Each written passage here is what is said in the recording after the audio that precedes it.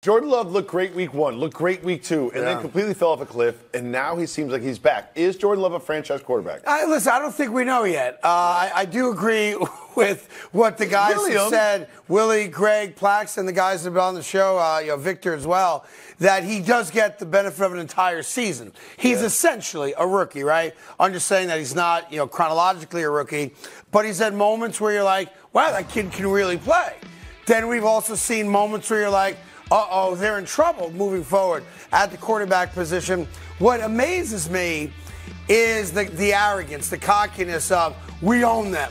We've got their number. I appreciate the game being circled, divisional game, Detroit's the toast of the town, and all that. So I appreciate that. And like you always talk about, Steelers, Ravens, Bengals, and Browns, those games mean something to you, regardless of what your record is at the time. So I want to be sensitive to that because I appreciate that, right?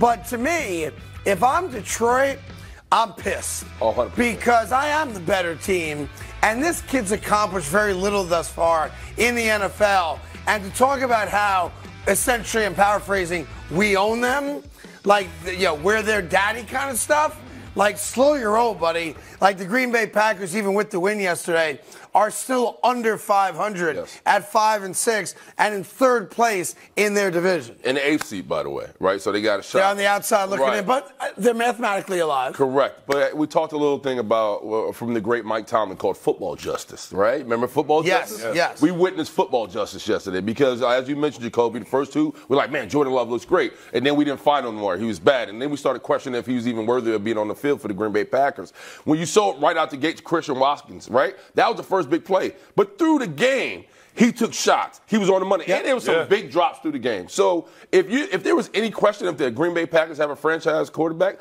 stop it right now. He's your guy. Now you have to build around him. And you also got to understand, the Packers had 7 key injuries out. There was a lot of guys out for that. If I can, let me compartmentalize a little bit of that with you, right? A lot of this game also had to do with what Detroit didn't do well, and that's, fumbles, turning the ball over. You want to give Green Bay's defense some of that credit for sure. I'm with you. I'm with you on that. But if we focus on Jordan Love here for a second, look, Jordan Love's going to come back next year. He should. As their starting quarterback, their incumbent quarterback. I have no quarrel with that at all. We don't know yet if he's a legitimate franchise quarterback. And I know I'm nitpicking words here, but is he a starting quarterback? He's had great moments this year and some lousy moments, which is apropos of being an inexperienced first-year quarterback. But I don't know yet if he's the leader of a franchise. I'm with you. Give me your definition of a franchise quarterback. Franchise player is the best player on the field for his team on offense. And he's the reason you win. He was. He's had moments. He's also had moments where he was the worst quarterback in the league. He's had bad moments. AKA football justice. You have to wait. You need time for a guy like him, especially a young guy, to show you he's bad. Because you got to fail before you win. That's the bottom line. I'm with you on that. And that's what we witnessed last night. So he was ugly, then he's great last night, and he's going to continue. Now you got the Chiefs. Look, he had a good game. I want to be clear. I'm not taking a shot. I'm saying I don't think you can answer the question definitively yet. He's clearly their future for now. Okay. He's going to be their starting quarterback next year, and I do think he's earned that right. Yes. He's not a $30 million a year dude yet. He's not that level. No. So that's what, like, if you take, if you take the second tier of great quarterbacks, let's say that second tier of great quarterbacks has a guy like Josh Allen, right? He's not Mahomes, but he's right under, okay? I think Love's right under that. I don't think he's in that conversation yet. I don't fault you, but also, when you talk about franchise quarterback, it's the ability to put butts in seats. They're going to come to watch this kid play, right? And what you saw last night was a kid who was confident out the gate. He didn't waver. This wasn't run the ball, dink and dunk. He just hit big shots down. We all decided that this was the year that Jordan Love needed to prove that he deserved the spot, and I think he did so this year. Yeah, I think he's proven that he's good, and he's clearly going to be QB1 for them next year, and he'll get a new contract out of it. But I'm not yet going to invest $150 million in that kid. Like, you've got to do it with some level of consistency. Like I say, you got the Chiefs next week. Patrick Mahomes, we'll see what he looks like. Like, we always talk about who are the top 10 quarterbacks in the league. He ain't one of them. In the conversation. I give you that. To a top 10 quarterback in the league. I think that they will beat the Eagles this weekend. Yeah. Craig, I know you're with me. No, but the problem is you saying it, you don't back it up. You're a Bills fan saying, I think my team's going to win, but I can't tell you why. I want to go back to that quote for a minute, because that's not like the most confidence-inspiring quote from a franchise quarterback. It was, I'm going to trust the process, not the results. I used to say that when I was single, all right? And you say that when you're not talking from a place of confidence, all right? Keep shooting. Like, I know the results stunk, but baby, the process, like, all the things I did. No question. Cheesecake factory. Yeah, that's my issue, because you're not judged in the NFL on the process. You're judged on the results. And that's an excuse like, hey, we might have lost that game, but we did a really good job in preparation and our game plan. Like, no.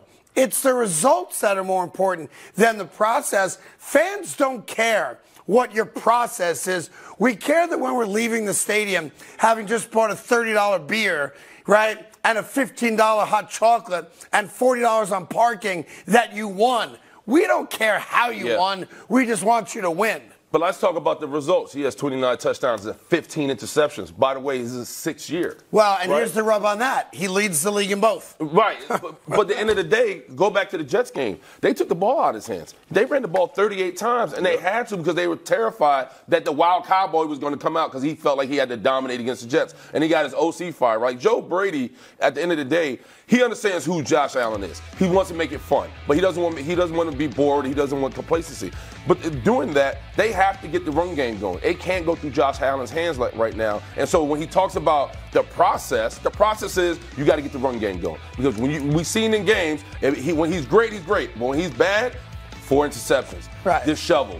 Slamming tablets on the sideline. They can't have that anymore, especially if they want to make a run. Well, look, I can tell you this. I know, listen, the spread in this game bothers me because I can't rationalize why a 9-1 football team at home is only favored by 3.5 against a team that's been up, down, up, down, up, down. And even though they just beat the Jets and scored 32 points on the Jets defense, we all kind of look at the game as, it's the Jets. Like, what's that mean, right? Yeah. So what I'm concerned about in this game is there are times you have to look at the spread and go, well, what's that spread telling me? Like, why aren't the Eagles a 6-point favorite in this game? Which is what I think they should be. Yeah. You know, maybe even a touchdown favorite. And the spread has gone the other way. It's gone towards Buffalo. It hasn't gone up since it first came out. Look, if the Bills run the ball well, and it's the biggest if on the planet, Josh Allen doesn't turn the ball over, the Bills can hang with anybody, including Philly. My concern is not the Bills' offense. I think they will score. My concern is how you stop DeAndre Swift. And I think he becomes the key to the Eagles' offense going forward because he's as good a running back as there is in the league. And my concern for the Bills' defense is getting shredded by Swift and then coming up to stop him and getting beat deep by A.J. Brown and Devontae Smith. And I think that's on the table. Hey, and watch out, Jalen Hurts is running now. And so that's another key component to their offense. All right, we'll address this on Monday after the Bills win. And moving on to third and football, Chargers running back Austin Eckler supported his head coach, Brandon Staley, who a lot of people have been talking about. He said the following, quote, I think he's almost taking too much of the blame. It's my fault. It's Herbert's fault. It's Quinn Johnson. It's me fumbling the ball. Staley is not out there making the plays. We have to make the plays. How do you feel about Austin Eckler's support of Brandon Staley? Well, first and foremost, he's wrong, and Staley's going to get fired after this year. That's a lock. Number two, it's one thing if you want to attack your franchise quarterback who's got a guaranteed $200+ million coming his way, because who cares? I'm getting paid. But Quinn Johnson is a rookie, right? And while he's had a disappointing rookie season, and he obviously has had some drops that we've all kind of magnified here, week to week, that would piss me off.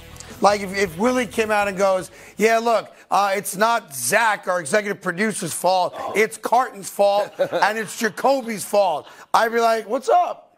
I go, talk about yourself, right? You know what I'm saying? Those are all the sexy sense.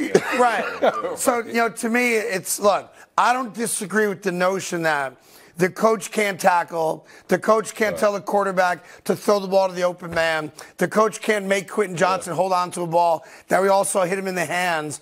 But when you are the head coach and you came in specifically as a defensive guru from those Rams teams, and your defense is the culprit of why you lose so many games, we're in a win business. And when you commit a couple $100 million to a quarterback who's as good as any quarterback in football, you got to win.